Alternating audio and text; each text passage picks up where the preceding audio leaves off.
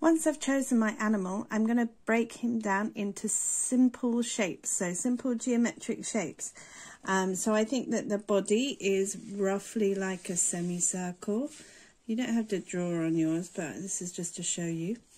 I think that his head looks a bit like a triangle. That his ears look a little bit like a triangle too.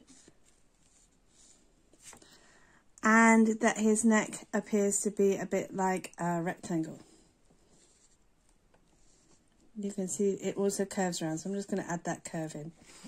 The legs down the bottom look a bit like a triangle and then a rectangle. And the same on the back too. So it's not perfect, but it can get us started. And then there's a little bit coming down for the hoof. And then if I just add the back leg in too, you can see that's quite straight down, but there is a gap in between. So it's very, very simplified. And this is what helps me to get started. So now I'm going to draw these shapes onto my plain paper. Okay, so I've drawn out all of those shapes that I had before onto the paper using a pencil. If you make sure before you start that you've got everything that you need, so you'll need a rubber as well, and make sure that your pencil has been sharpened so that it's easy to use. But I'm using nice light strokes, and you can see it's not a heavy line, it's very lightly done because these ones are just guidelines, so I need to be able to rub them out later. And I want to make sure that I'm getting the lines right later on, so they're going to be quite sketchy to begin with. So after you've got all of your shapes down, you're going to start to change the outline to improve it.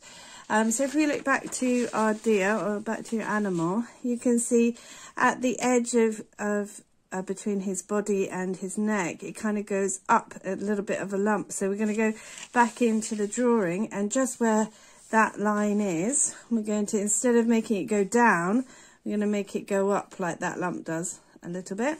And then we're really carefully looking, so we can see this line actually goes up the page. This is straight across at the top.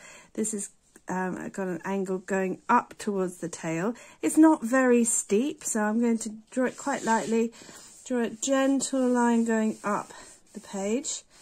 And then when we get to the tail area, you can see it flattens off a little bit and then goes down into the tail. So just before we get to where the tail should be, we're going to make it a bit flatter and then curve it down into the rest of the tail. So I'm just using this line along the top to help guide how steep this line should be on his back. And so now I'm going to do the same thing as I come around the rest of the body. So as I'm drawing, I'm always looking back to my original material, whether it be on your phone or the computer or printed out. And I'm kind of measuring things from the last thing that I've done, just to make sure that it's always in proportion with the next bit. Okay, so I'm going to keep drawing and hopefully speed it up, and you'll be able to see how that outside line starts to improve.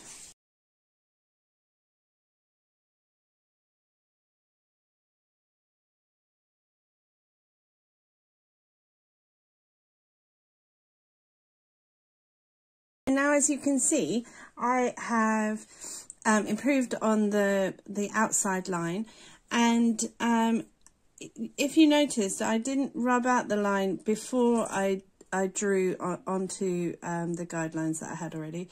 I used those and I kind of worked off them, so I only rubbed out once I was sure that the line that I'd drawn was the right line. And it got a little bit messy down here, didn't it? You kind of, all the lines got a little bit jumbled. So you can rub them out, but what I want to be able to know is that I'm not going to make that same mistake again, that I'm going to improve on the lines that I already have. And the only way I can do that is if I can see where I've already gone wrong and try and improve it. So keep your lines there, use them as guidelines, and then if you need to, rub them out if they're getting a bit messy, but I would suggest that you rub them out only when you're happy with the line that you've drawn. going to come back to the original picture, and I'm going to have a look at some of the features. So I definitely want to put in how that there's a darker bit and a lighter bit within the ear, and I want to put in his eye and his nose and his mouth. I probably want to put in this little line down his tail as well, and if there's any other difficult details, that now's the time to add some of those. Okay, I'm not going to add this pattern across the back, and I'm going to show you why in a bit.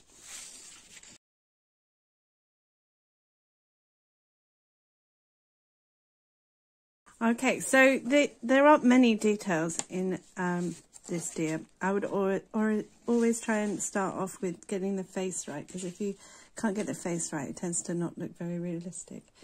This eye maybe is a little bit too big. If you have a look at the original, I might go back into that later and rub it out and have another go. So why don't I want us to add the patterns? This is especially true if you're doing something like a giraffe that is basically all pattern. You really want to focus your tonal pencil shading on making sure that the animal looks three-dimensional. And then after you've made it three-dimensional, then you can go back in and you can add the patterns, and that should help it look like a 3D form rather than 2D, which is what we're drawing in. So I'm going to start to add some shading. I'm going to pinpoint the darkest areas first. It's different people do different things, and I always like to start with the darkest areas because I feel like they shout out to me a bit more. If you have printed your work in grayscale, in black and white, that might be a little bit easier for you. So I'm going to definitely start off down the bottom here and over here and at that ear and at that eye and maybe at the hooves as well. And all the time I want to be thinking, actually, this isn't a thick line. This is actually a gradient, so it's dark and then it gets lighter and lighter and into basically the lightest part, which is on this part of the animal here, the highlight. So I'm going to try and make a gradient from here that goes all the way to the lightness of the page there. And I'm going to do the same from the back and the same from that part of the leg just there.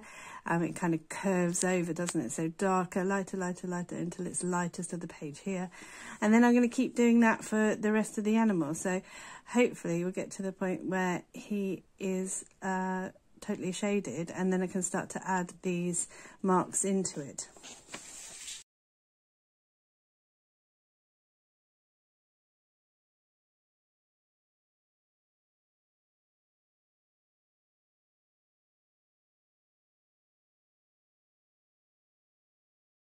Okay, so now I'm feeling quite happy about the amount of shading that I've added in. You can see, even though there isn't an awful lot of shading from this point into the animal, I've added just a slight gradient into there, because otherwise I'd just be left with the line, and I don't want it just to have a line, because there shouldn't be a line along the edge of the animal. It's not a cartoon. So now I've got all of my shading done, and you can see it's darker underneath because the light is falling from the top, and even though this is a darker area, it's not quite as dark as underneath. And you can see in some areas I've left it quite light and added darker into the background, so that makes them stand out a little bit more. And down at the bottom where you can't really see where the hooves are, I've just added some like blades of grass so that you can see that I'm not just making it up. I'm not just going to make up the hoof there. I'm going to try to make it as accurate as possible, and therefore I need to have a little bit of grass in the front to make it look more realistic. If you were going to continue with the shading, you would definitely put shading into the background as well, because then it will start to make it look like the animal is stood on something, but I'm not going to go into that today. So now the whole body looks more three-dimensional. I'm going to start to add the patterns in, so all of these lovely dots. And I'm also going to start to add some little lines in there as well, to give the effect of it being furry or hairy. So I definitely recommend this if your animal is furry or hairy.